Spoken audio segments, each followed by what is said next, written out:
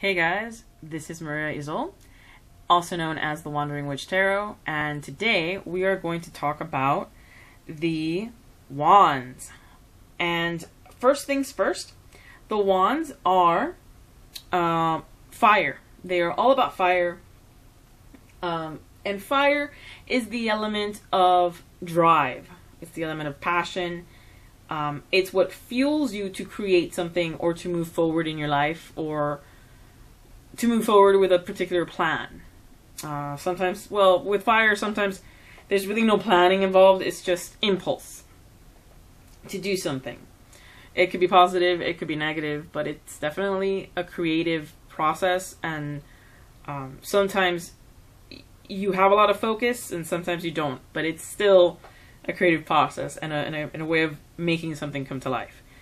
Now, the Ace of Wands is all about having that, yes, idea, like the Ace of Swords, having that idea of what you want, but where the Ace of Swords is just having the idea and coming up with the idea and thinking in a different way, the Ace of Wands is all about putting that idea into motion.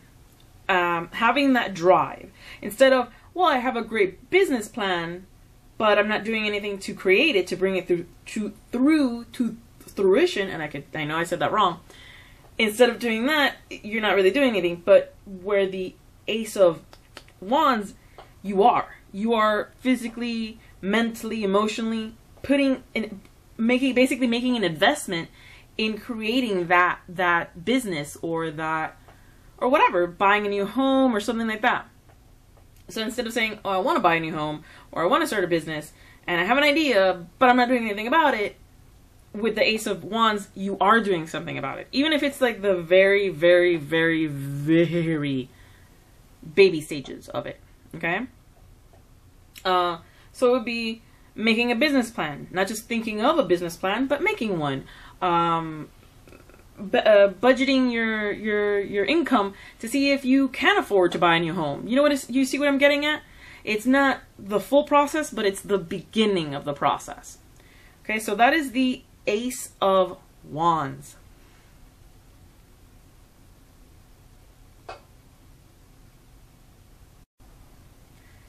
Now we go to the Two of Wands.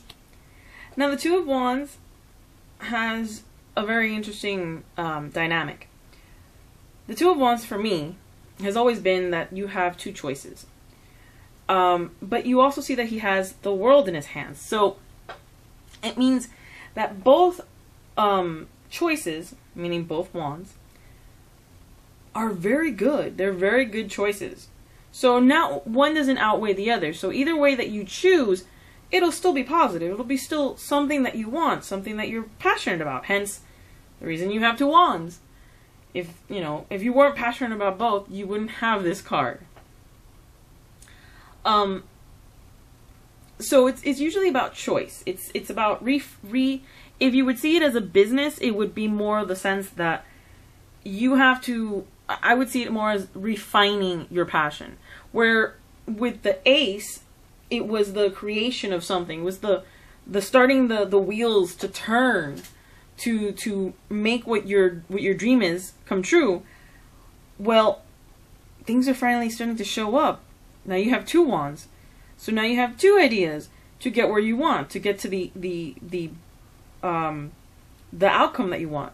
You have two choices, and those two choices are equally wonderful, are equally good. And you just have to choose. And the funny thing is that you have the world in your hands. You have the globe. That usually means that you have it's all on you. It's all your choice.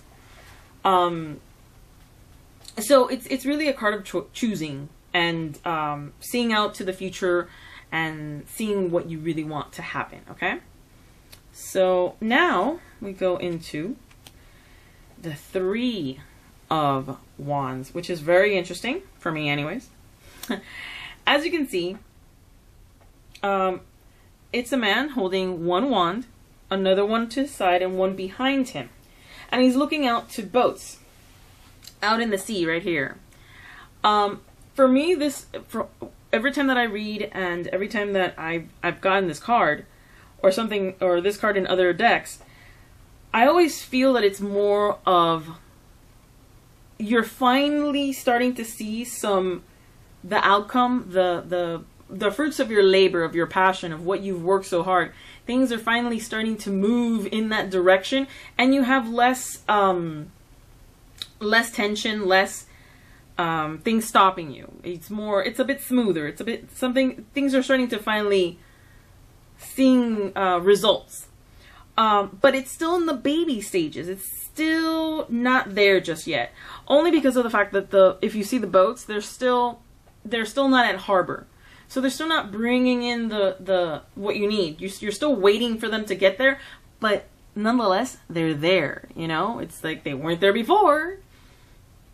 And you're finally seeing that growth. You're finally seeing that movement to, it's finally in the horizon. Instead of it being something that you just thought of and put it into paper and started to put it into motion, you can actually see it on the other end. Okay, guys? That is the Three of Wands. That'll be all for this video, guys. Stay tuned for the next installment, which will be the 4, 5, and 6 of Wands. Okay, I'll see you guys later. Bye.